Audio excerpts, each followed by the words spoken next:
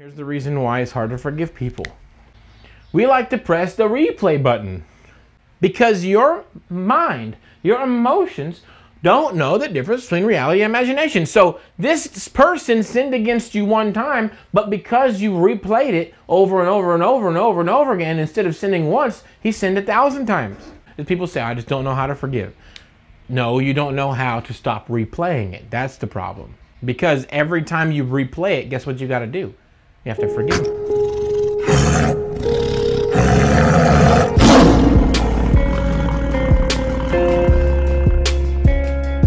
We thank you, Father, for wisdom. Holy Spirit, just ask you to be on me and use me and speak through me today in Jesus' name. Amen. Alrighty. So, this is going to be part 2 of the art of peacemaking, how to deal with conflict and offenses. And so, we already have a teaching on our YouTube channel called The Art of Peacemaking, how to deal with conflict.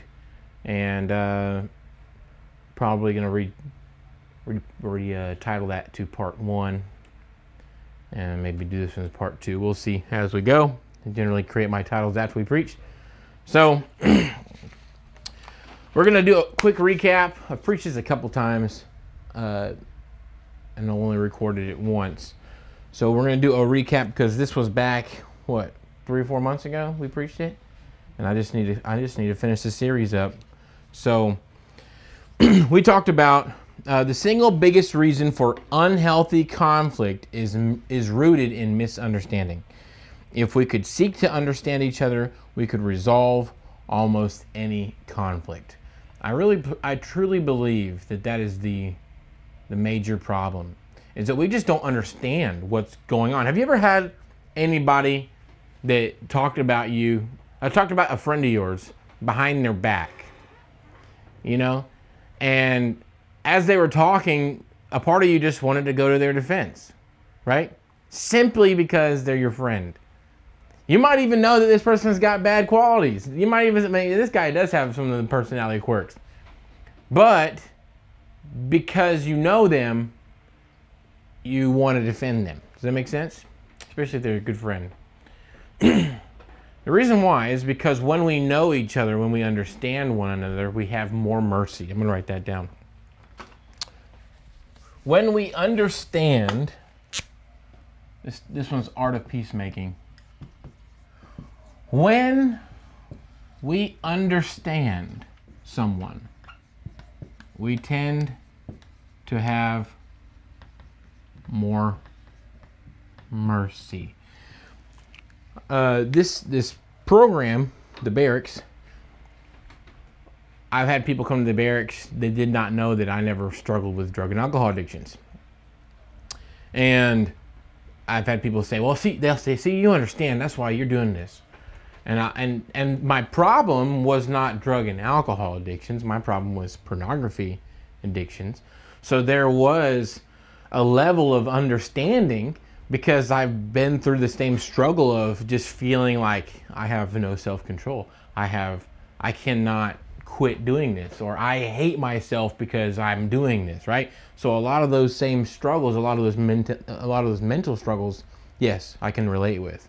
But, you know, I don't know how meth affects the body personally, right? Never went through all that. So then how come people so badly want somebody to have walked the same path they went down? And I believe it's not because somebody who walked down the same path is more equipped to set someone free. I don't think that's the case. Here's the reason why I say that. Jesus Christ never sinned one time, but he set the whole world free. Okay? So you don't have to have done the same things to help somebody else get free. You just have to know the truth. The Bible says you shall know the truth, and the truth shall make you free. You shall know the truth, and the truth shall make you free.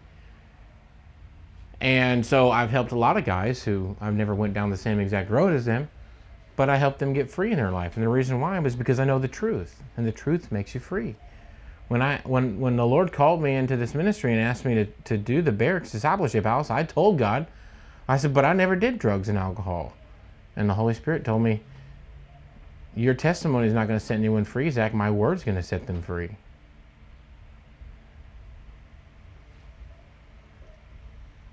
I was like, yes, sir. What people really are looking for is not someone who's been there. What they're actually looking for is someone who wants to understand them. What they actually think is, if they didn't do what I did, then how can they show me mercy? That's what they're scared of. They're nervous that someone's going to write them off. They're nervous that someone's not going to give them a chance. And so what happens is when you walk down the same path as somebody else, then you tend to be more understanding, right? And you have more mercy. So it's not whether or not I walked down the same exact path as somebody. Here's the truth. Here's what it is. It's not that. You're looking for somebody who will understand you.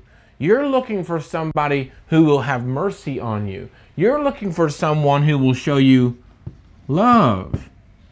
Why? The Bible says love covers a multitude of sins. Love covers a multitude of sins. When we talk about the woman who came and washed Jesus' feet, the woman came and washed Jesus' feet, and Simon, he was in Simon's house. Simon was a Pharisee, okay? And Simon said in his heart, if Jesus knew, if this man was a prophet, he would know what kind of woman was there washing his feet. Let's find that passage. It's over in Luke chapter 7, verse 39. Let's go there. One of the Pharisees asked Jesus to come have dinner with him. So Jesus went to his home and sat down to eat. When a certain immoral woman from that city heard he was eating there, she brought a beautiful alabaster jar filled with expensive perfume. Then she knelt beside him at his feet, weeping. Her tears fell on his feet, and she wiped them off with her hair. Then she kept kissing his feet and putting perfume on them. When the Pharisee who had invited him saw this, he said to him, if this man were a prophet, he would know what kind of woman is touching him. She's a sinner. Then Jesus answered his thoughts. Simon, he said to the Pharisee, I have something to say to you. Go ahead, teacher, Simon replied. Then Jesus told him this story. A man loaned money to two people, 500 pieces of silver to one and 50 pieces to the other. But neither of them could repay him. So he, watch this. Let's note a couple things real quick.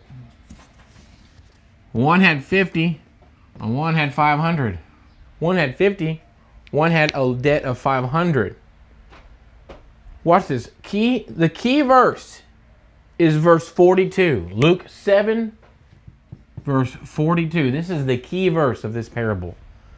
But neither of them could repay him.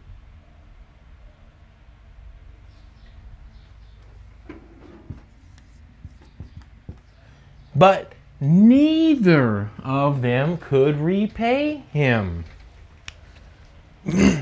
Watch this.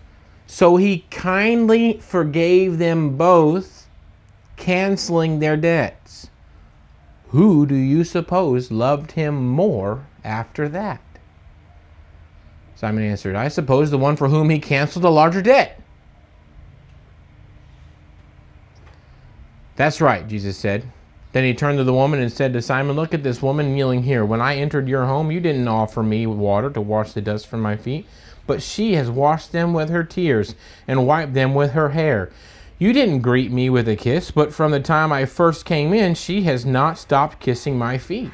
You neglected the courtesy of olive oil to anoint my head, but she has anointed my feet with rare perfume. I tell you, her sins, and they are many, have been forgiven. So she has shown me much love, but a person who is forgiven little shows only little love. Watch this. But a person who is forgiven little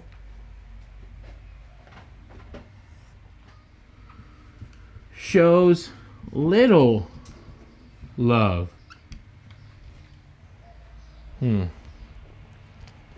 This is verse 47. Then Jesus said to the woman, your sins are forgiven. The men at the table said among themselves, who is this man that he goes around forgiving sins? Jesus said to the woman, your faith has saved you. Go in peace. All right, now, what I want to point out is two things. Verse 42 and verse 47. Everybody points to this one. The person who's forgiven little shows little love. The person who's being forgiven much shows much love. Everybody talks about that. But nobody talks about this one. But neither of them could repay him. Right. Neither of them could repay. So which one's the greater debt? 50 or 500?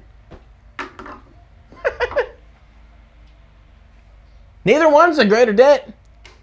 I always tell people this. Rich people have rich people problems and poor people have poor people problems. Okay? If you're poor and you can't afford 50 pieces of silver, then 50 is equal to you what 500 is equal to the rich person.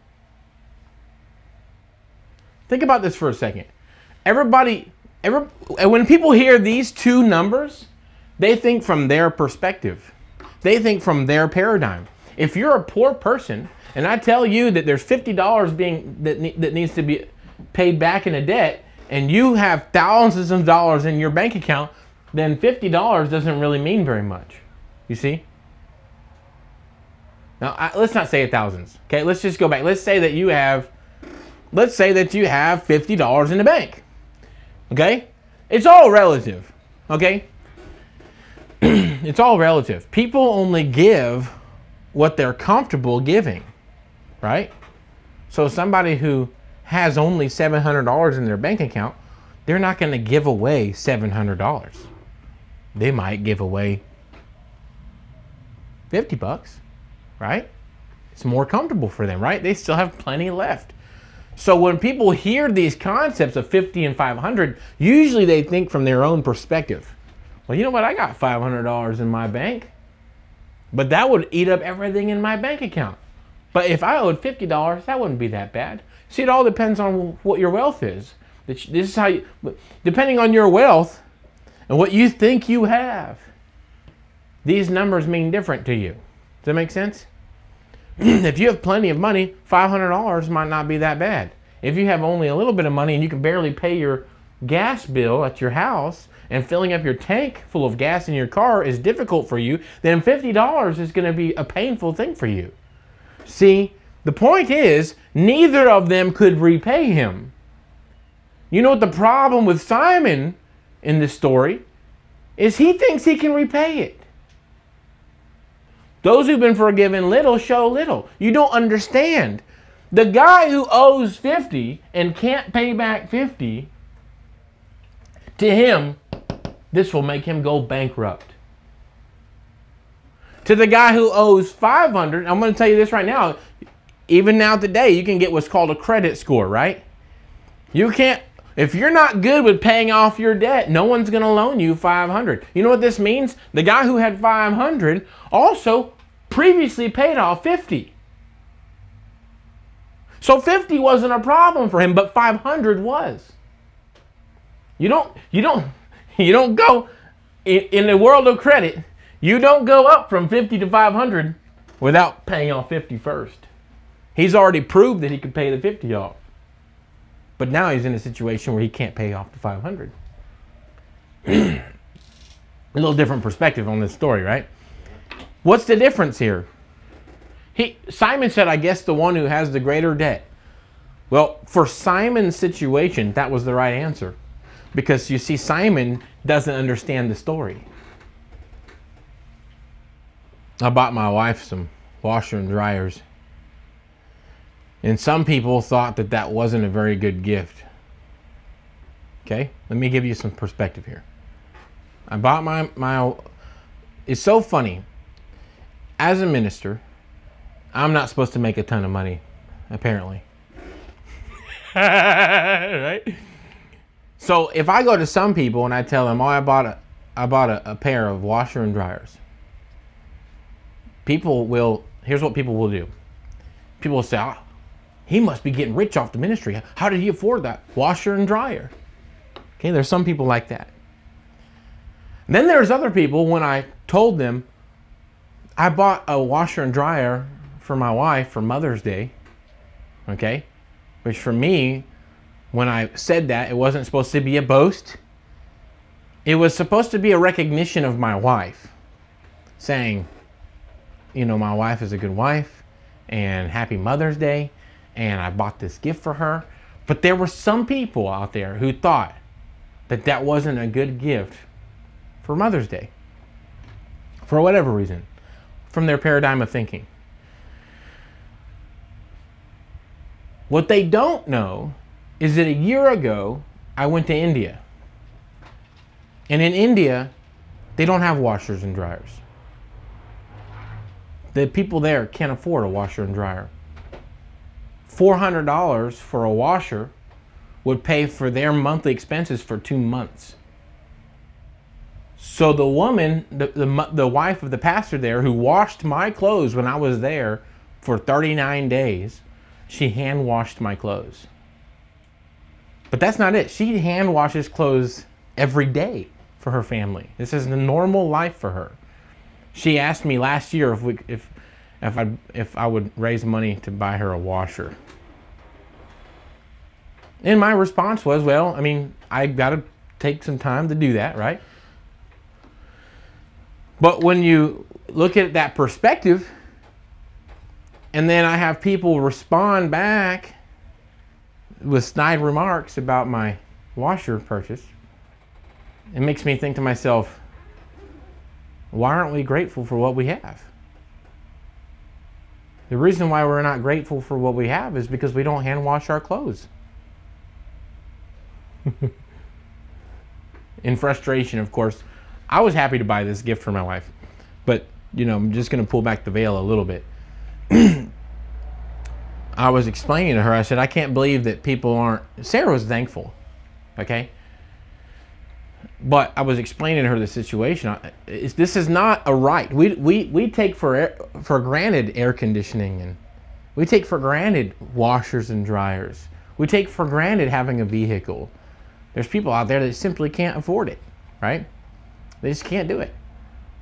We live in a very rich country. If you're the poorest on our country and you live in a house, you're in the top 1% richest people in the world.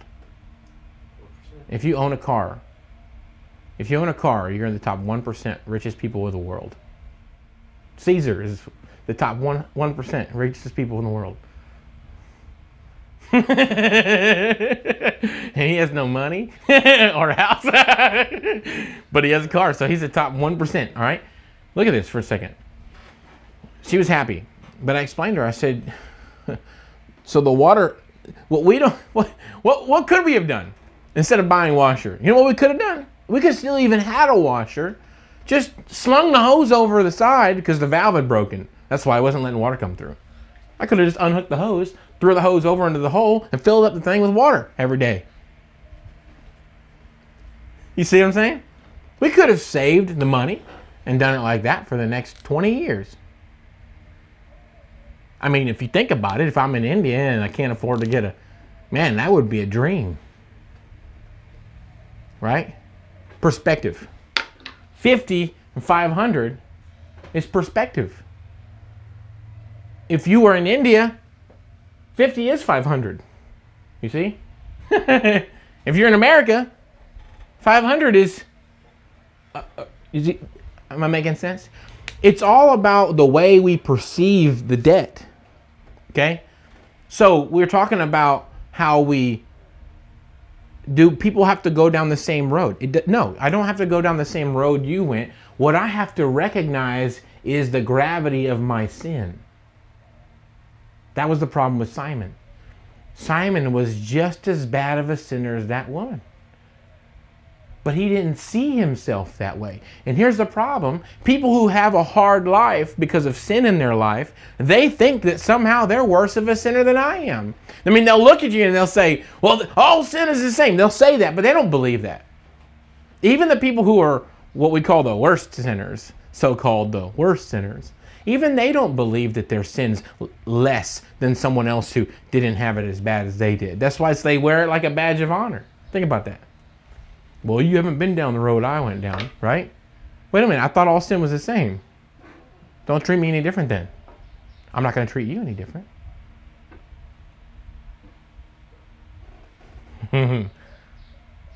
If you want me to love and respect you, not having gone down the same exact road you do, then love and respect what I have to tell you, even though I never went down the same exact road as you did. Because what I have to give you is life. You see? It's not my story that sets someone free. It's not your story that sets someone free. It's the Word of God that sets someone free. It's the truth. See? Why am I getting set free? Because I recognize my sin. That's it. Recognize my sin, and I put my faith in Christ for forgiveness of my sins. That's what makes me qualified to tell you the good news. Not my road of sin. Why am I telling you all this? Because of peacemaking. We're talking about peacemaking. Okay? Seeking to understand one another. The way we seek to understand one another is we first begin with recognizing our own shortcomings. Let me say that again. The beginning of the road to understanding one another. The beginning of the road to understanding one another. I'm going to write this down. The beginning of the road to understanding one another is to first recognize my own shortcomings. Self-awareness. Humility. The beginning of the road to understanding one another is to first recognize my own shortcomings, becoming self-aware and humbling myself, because he who has been forgiven much loves much. What people are looking for is love. They're not looking for someone who's been down the same road as them. They're duped. Because too often someone who's been down the same road as them hasn't made it back out. Unfortunately. This is why we conglomerate with people that are like us. And we don't ever find freedom. Think about that for a second. This is a really generic way of saying things, okay? So what I'm about to say, please don't take it out of context or whatever. Just be understanding of it. But the sinners go where the sinners go, right? Why? Because they want to be understood. Everybody goes to the bar. Because that's where all the people like them are. The people that will understand them, right? Everybody wants to tell their story. But unfortunately, everybody's going there and they don't have the answer. That's why they're still going there. What you have to do is you have to hunger and thirst for truth more than you hunger and thirst for people that are like you. You need to hunger and thirst for truth more than you hunger for being around people that are like you. What you actually are looking for is somebody who is self-aware. You're looking for somebody who's humble. You're looking for somebody who will love you, because love covers a multitude of sins. This is the beginning of peacemaking. This is the beginning of peacemaking. I haven't even gotten to the stinking notes yet. At all. Because this truly is the beginning of peacemaking. If you want to have relationships that are healthy, you have to first become self-aware of your own sin. You have to realize that your job, watch this for a second. You know what the difference between the woman who washed Jesus' feet and the man, Simon, the Pharisee? What's the difference between them? It wasn't the size of their debt. The difference was the woman compared her life to Jesus. Simon compared his life to the woman. The woman compared her life to Jesus. She looked at her debt, and then she looked at Jesus' debt. And she realized that she was the 500. If Simon had looked at himself and compared himself to Jesus, he also would have seen himself as the 500, not the 50. But we always get in trouble when we compare ourselves to others rather than comparing ourselves to God.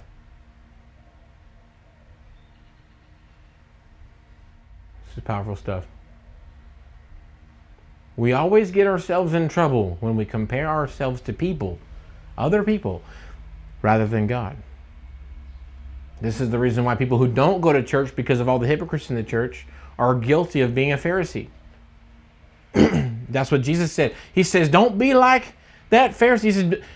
Let's look at this story real quick. Look at this for a second. Luke chapter 18, verse 9 through 14. Then Jesus told this story to some who had great confidence in their own righteousness and scorned everyone else. 2 men went to the temple to pray. One was a Pharisee and the other was a despised tax collector. The Pharisee stood by himself and prayed this prayer. I thank you, God, that I am not like other people, cheaters, sinners, adulterers. I'm certainly not like that tax collector. I fast twice a week and I give you 1/10 of my income. But the tax collector stood at a distance and dared not even lift his eyes to heaven as he prayed. Instead, he beat his chest in sorrow, saying, Oh God, be merciful to me, for I am a sinner. I tell you, this sinner, not the Pharisee, returned home justified before God. For those who exalt themselves will be humbled, and those who humble themselves will be exalted.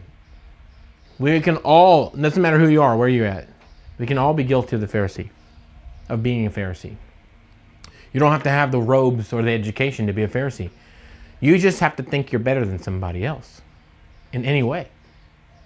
If you think you're justified, you're not. It's when you realize you don't deserve it. That's humble. Look, it's the key is humbleness. When we're humble before the Lord, God will exalt us. This is why the people outside of church who don't go to church because of all the sinners in the church. Think about that for a second. They're equal to a Pharisee. They think the Pharisees are inside the church. The Pharisees are outside the church just as much. I'm not saying that there aren't Pharisees in church. But what I am saying is there's a whole lot of them outside the church too. People who know to do good, but they don't do good. They're outside the church. Saying, look at all them sinners in the church. That's why I don't go to church, because all them people in the church. And they want to blame. They're doing exactly what Jesus said right here. I thank you, God, that I'm not like that tax collector over there. I'm glad I'm not like that churchgoer over there. And then they think somehow that by them doing what they're doing, they're justifying their actions, but they're not. The one who gets exalted is the one who humbles himself. I posted a post the other day on Facebook. Jesus loved sinners so much he even ate with tax collectors and Pharisees.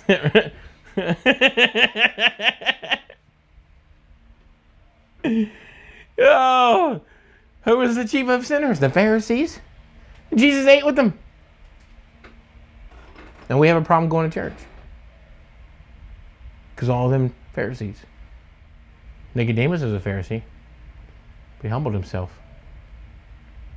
He was looking for truth. Powerful stuff. Single biggest reason for unhealthy conflict is rooted in misunderstanding. Misunderstanding. The first thing we misunderstand is that we're sinners. The first thing we misunderstand is that I need forgiveness. That's the first thing we misunderstand. Once we realize I need forgiveness, then it's easy to forgive other people. When you realize you owe God a life debt and somebody else just took about 60 seconds of your life, or even a day, 24 hours. Let's say they took 24 hours. Let's say they took 15 years of your life. You owe God a life debt. So it still doesn't weigh. Whenever Jesus forgave me of my life debt, it makes it easier for me to forgive others. Check this out. The reason why we don't forgive is because, look at it for a second, listen. If you had a bunch of bills that were due, can I erase this? If you had a bunch of bills due, right? Oh no, the bills are due. I mean, think about this for a minute. We're going through this crisis of Corona, right? Nobody has their jobs, right? Everybody's losing their jobs. The government sent out some stimulus checks, right?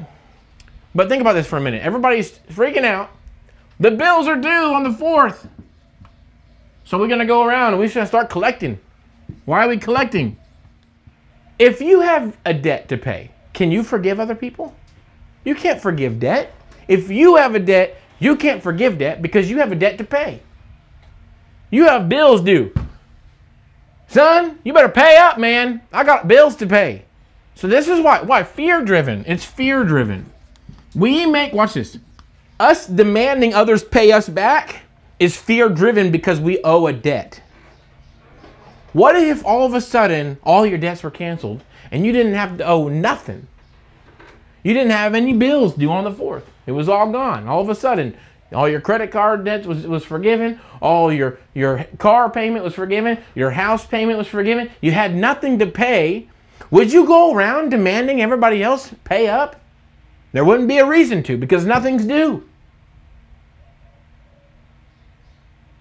We're talking about something much deeper than money. We don't demand other people pay up when we don't have anything due for ourselves.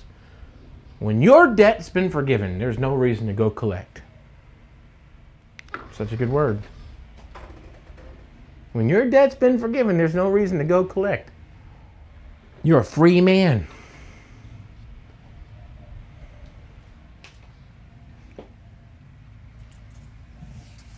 When you realize that everything you have has been given to you, nobody owes you anything. When you realize everything has been given to you, nobody owes you anything. I'm gonna talk about some things we talked about in the past we never got it recorded. So, can I erase this? I got this. When we realize everything has been given to us, then nobody owes you anything. All right. I believe, people say, well, I just don't know how to. I believe forgiveness is easy. Here's why I believe forgiveness is easy. Forgiveness is easy when I realize how much I've been forgiven, and I realize that what people have done to me will never outweigh what I've done to God. That's why it's easy for me. Why, then, is it hard to forgive somebody? Here's the reason why it's hard to forgive people. We like to press the replay button. Right? Is that the replay button? We like to press the replay button. Replay. So somebody did something to you one time, but then every day you think about it.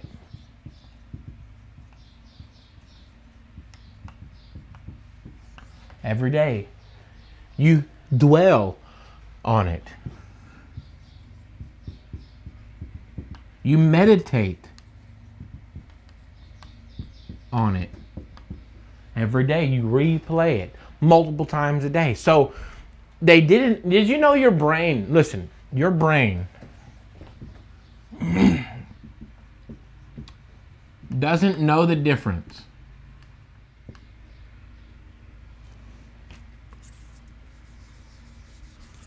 Let's say your emotions. Your emotions don't know the difference. Your emotions don't know the difference between reality and imagination. This is why you can do a nice, beautiful drama, add some sappy music behind it, and you start busting a tear. I still remember reading the book, Where the Red Fern Grows, in 3rd grade. An imaginary story. When those dogs died, I cried my eyes out. I still remember watching Old Yeller as a kid, and when they had to put down the rabid dog, I cried like a little baby. Our emotions don't know the difference between reality and our imagination, which is why replaying someone's offense in my life is so dangerous. Because your mind, your emotions don't know the difference between reality and imagination. So this person sinned against you one time, but because you replayed it over and over and over and over and over again, instead of sinning once, he sinned 1,000 times. It's like hammering it in and hammering it in and hammering it in.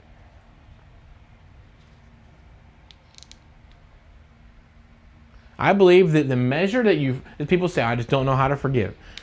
I don't know how to forgive it. No, you don't know how to stop replaying it. That's the problem. Because every time you replay it, guess what you got to do? You have to forgive him again.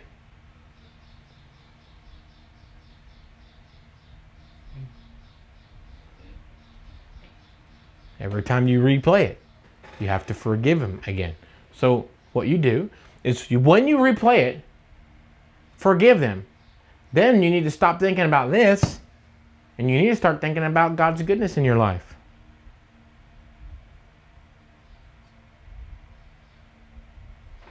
I remember working when I was getting irritable over when I was CC's Pizza.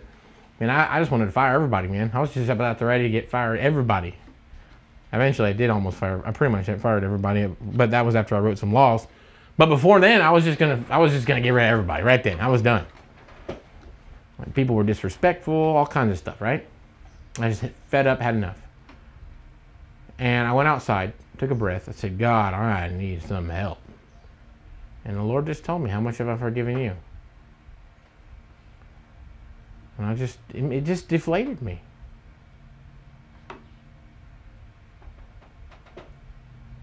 I said, okay, Lord, just help me love them. Help me forgive them. Help me not hold people's past against them.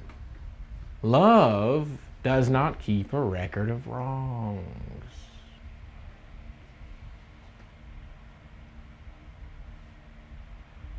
Powerful stuff. In the measure that you replay is the measure you have to forgive. This is why the Bible says, don't think about such things, but dwell on... Let's find that scripture verse.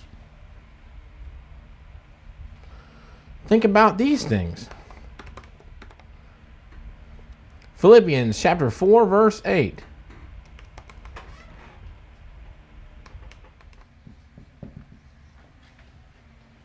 Philippians chapter 4, verse 8. Don't worry about anything. Instead, pray about everything. Tell God what you need and thank Him for all He has done. Look, let's go back up.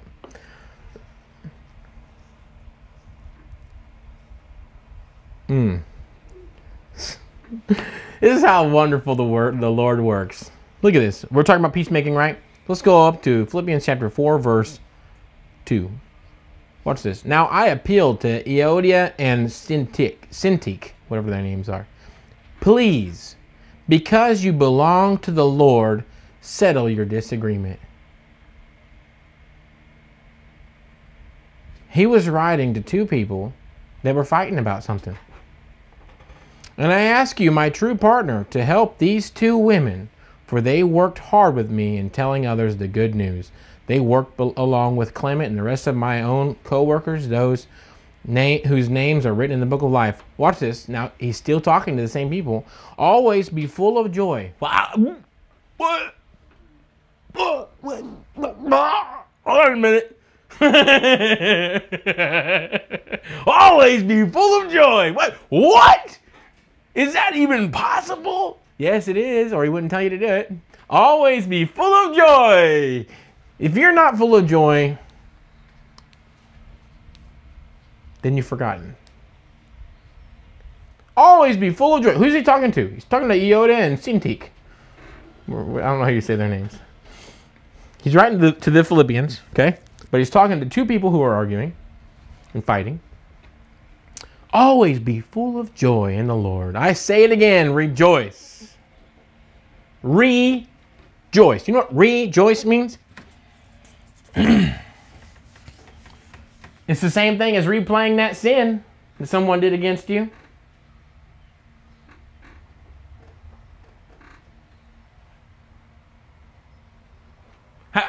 How do we get back in the dumps again? Oh, I remembered what that person did to me.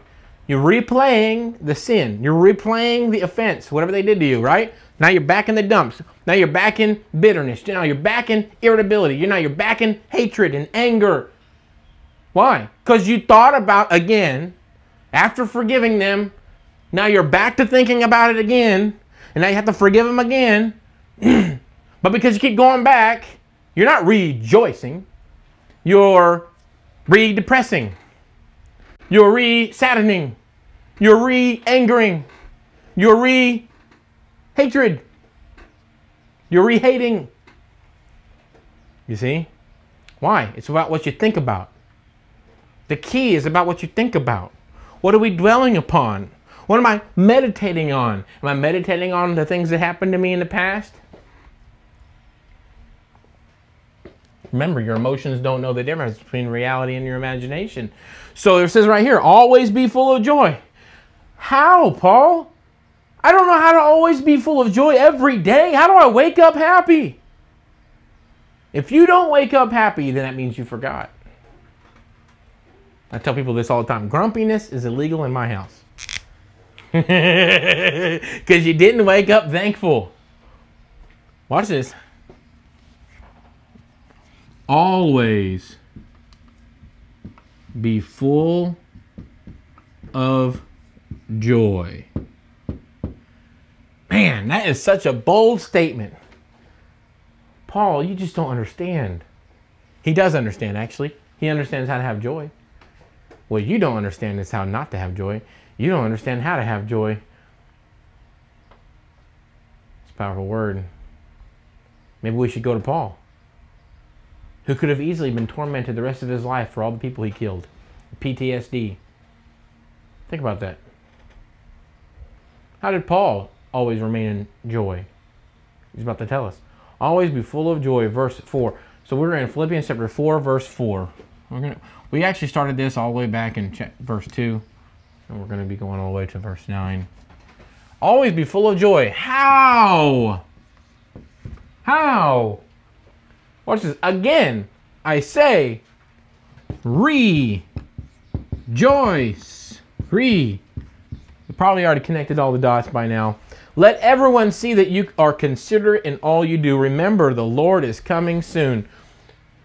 Rejoice means to remember the good stuff. People who are stuck in depression don't know how to remember the good stuff.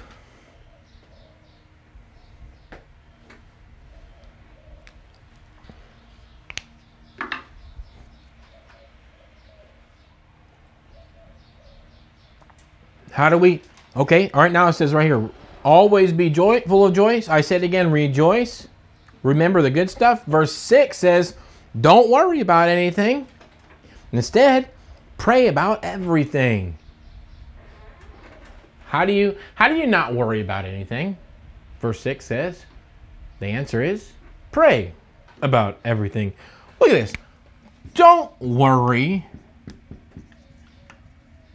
The answer is pray. So good. Simple. Tell God what you need and thank Him for all He has done. Whoa, whoa, whoa. Tell God what you need and then thank Him for all that He's done. Then you will experience God's peace. Wait a minute.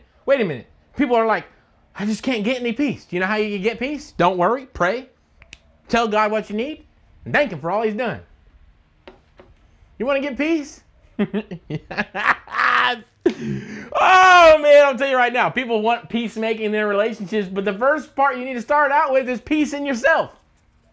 How can you have peace in your relationships if you don't have peace in yourself? It's good stuff. I'm about to preach. Look at this. Don't worry about anything. This is Philippians chapter. We're still in Philippians. Chapter 4, verse 6. Don't worry about anything. Anything. Anything. Anything. And does this say that there's some things you can worry about? And then there's some things you shouldn't worry? No, it says don't worry about anything. I'm telling you. Throw that away because don't worry about anything. So good. Anything. Instead, pray about everything. Pray. Wait a minute.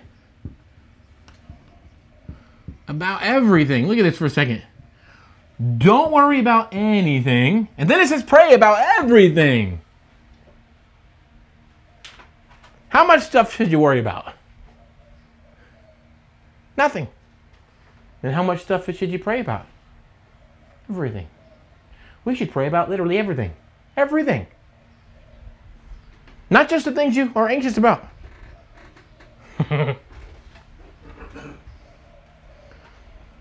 Tell God what you need.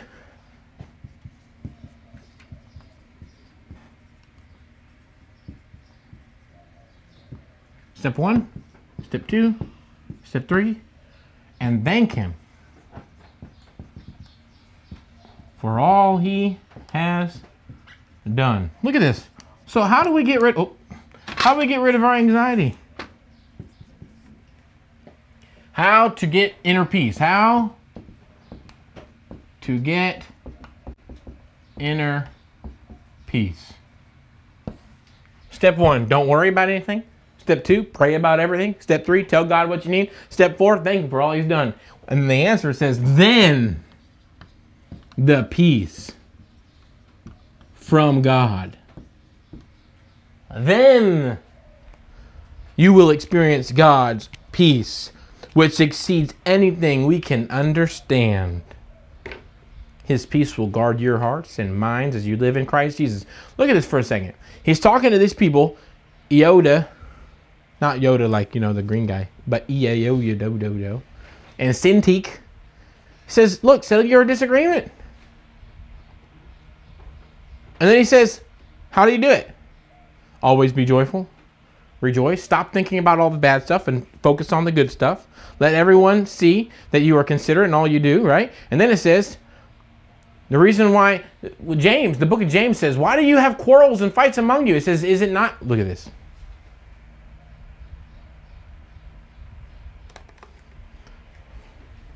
James chapter 4, verse 3. Look at this. What is causing the quarrels and fights among you? Don't they come from the evil desires at war within you? What is causing the quarrels and fights among you? Do they not come from evil desires at war within you? You want, but you do not have. You scheme, so you kill. You are jealous of what others have, but you can't get it. So you fight and wage war to take it away from them. Yet you don't have what you want because you don't ask God for it. And even when you do ask, you don't do it because you don't get it because your motives are all wrong. You want only what you give for your own pleasures. Look at this. Don't worry about anything, right? Then you will experience the peace which exceeds everything we can understand. Now, dear brothers and sisters, one final thing. Watch this. Here's the answer. Here's how you get peace. Fix your thoughts on what is true and honorable, right, pure, lovely, and admirable. Think about things that are excellent and worthy of praise. Keep putting into practice all you learned and received from me, everything you heard from me and saw me doing. Then the God of peace will be with you.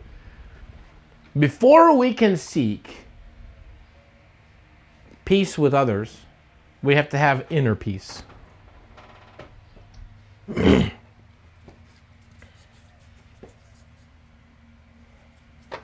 Before we can make peace with others, we have to have inner peace. Inner peace. He's saying here in James, why do you fight and quarrel among you? Is it not because the desires are at war within you, right? Inside, why are we fighting on the outside? It's because on the inside we're fighting. We can't get peace on the inside. Again, these anxieties cause us to be touchy, right? Think about that. We talked about this yesterday in one of our teachings. We have the infection on our body and somebody brushes up against us. They don't even know what's going on, but there's something about us that's wrong and we take it out on them. You see? We can't truly have peace with other people until we have inner peace on the inside. So if you find somebody you've been trying to make peace with over and over and over, and they just can't seem to get it, and y'all just can't get on the same page, look, your job is to dig deep. If you love them, your job is to say, hey, you don't have inner peace. What's going on? Otherwise, you resort to name calling. I know, look, my wife and I are married. We don't have a perfect, we have had fights.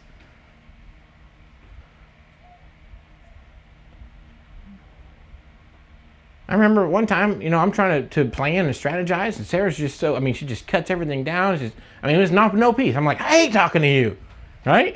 Just being real. I hate talking to you about it. And what ended up happening, we were talking about growing our team, okay? Here's what happened.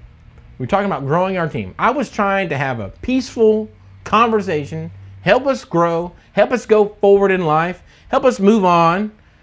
And it was just like everything, bam. I mean, just bam. I mean, she wasn't having it. And she was fighting me. Next thing you know, I get a little fleshy. I know everybody thinks Zach's perfect, but I'm not perfect. I mean, I feel bad right now about this. I resorted to name calling. I'm not perfect. I'm teaching about peacemaking here. I'm not perfect. Name calling. Next thing you know, she just starts breaking down crying. Of course, now I'm trying to figure out what's going on, right? Because I thought we were okay with this fight, you know. I'm just playing. No, I'm just kidding. No, first of all, let me just say I repented for that. You know, I'm not perfect. We make mistakes. We repented for those things. But what ended up happening was I found out that Sarah didn't have a problem with me. She wasn't fighting me. She was fighting herself. And here I was taking it personal. You know what she was scared about? Getting backstabbed by another person.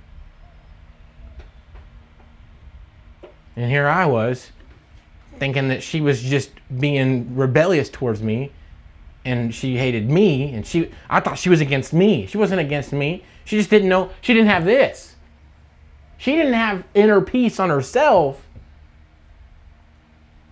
I was trying to have a conversation with someone who was broken. You see?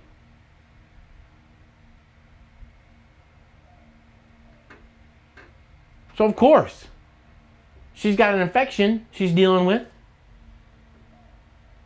And I'm touching on it. And she don't want to have it. And I'm thinking she's just mad at me. She's not mad at me. Even though she was mad at me. She didn't know why she was mad at me. Finally, we got down to the bottom of it. Thank you, Jesus. And she had to figure out that she was just in pain. And she didn't want to go through all that again. And I could understand that. Of course, then I had to repent. I felt so bad about what I said to her. We made peace. But we had to get down to this. We had to realize that it wasn't often, listen, the greatest reason for bad conflict is because of lack of understanding. If you start getting in an argument with somebody and you don't really, and it's confusing to you, especially if it's confusing to you, and you're just like, I don't know why this is a problem. You're like, I'm so confused right now. Why am I in a bubble of confusion right now? You need to dig deep if you love your friend, whoever you're in conflict with. And you need to figure out, hold on a minute, what's going on?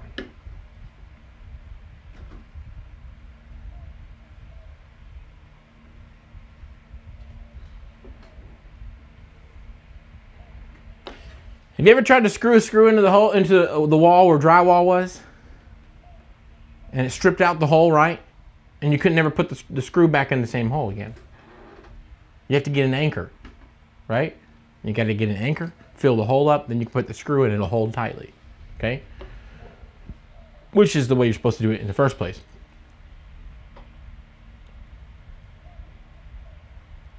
That's the way our hearts are. Everybody needs an anchor.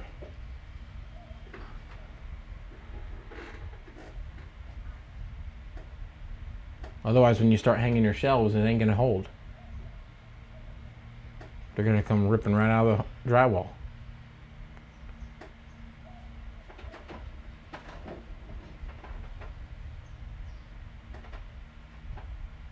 We have to have an anchor. We have to have peace on the inside. We have to be able to hold on to something.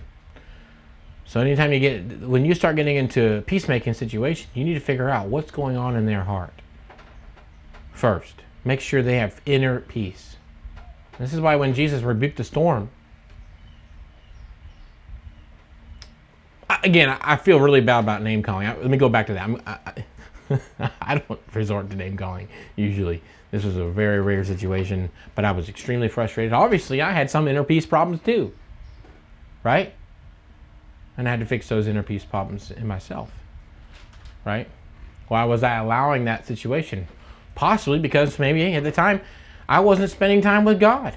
I didn't have my peace. If I had been spending time with God and getting my anchor down properly, right? If I had put my peace, if I rested in Christ for everything, right? And I wasn't anxious about anything, but I was praying about everything. Well, maybe I wouldn't have been so frustrated with Sarah. You see?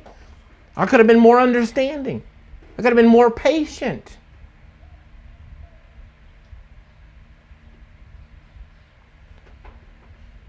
Yesterday we talked about the victim mentality.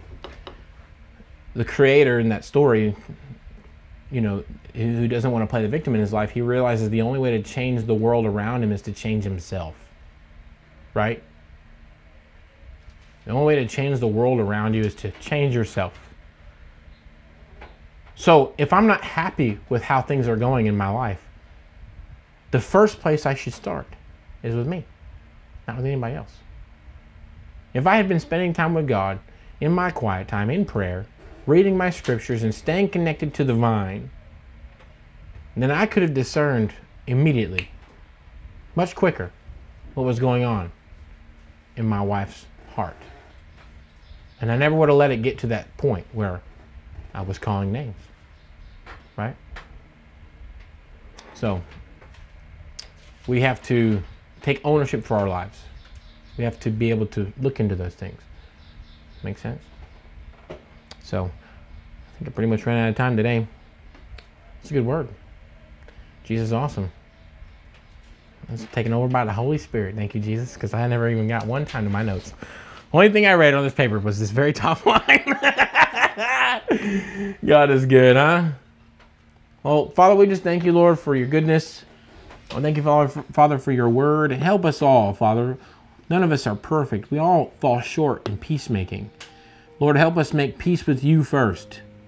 Help us make peace in our hearts with you so we don't have this inner war in our hearts. So that when we deal with people, we can be loving and understanding and patient. And we won't feel like a rubber band that's already been stretched too far, just ready to snap. Because we've come to you, Lord, and we've relaxed. And then when other people put stress on us, we're able to hold. I pray, Father, in the name of Jesus, that we can all be better friends, better husbands, better brothers. In Jesus' name, amen.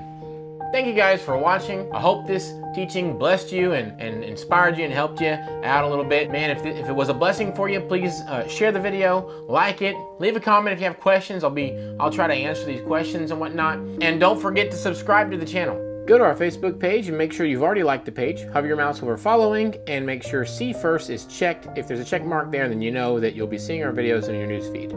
Also, if you're wanting to support our ministry and help fund missions work and help support drug and alcohol recovery, please go to our website, boldastlionministries.com or www.balmzs.com, and you'll see here there's a donate button. You just hit this donate button right there. It'll give you an opportunity to sow into the ministry. Right there, you can see Bold as a Lion Ministries. You can give $30 a month, $50 a month, or $100 a month, or just a one-time gift if you want. Also, you can go to our website, 3rcandles.com. Remember, all the candles are handmade by our students in recovery, and so you can select from our wide range of products. I mean, we just have tons of candles you can see right there. And also, be sure to sign up for the VIP offers. We can get 25% off your next purchase. You'll be able to receive offers we have. We're also going to be doing some free test strips for fragrances as well. So make sure that you sign up right here and all that good stuff. So have a good day.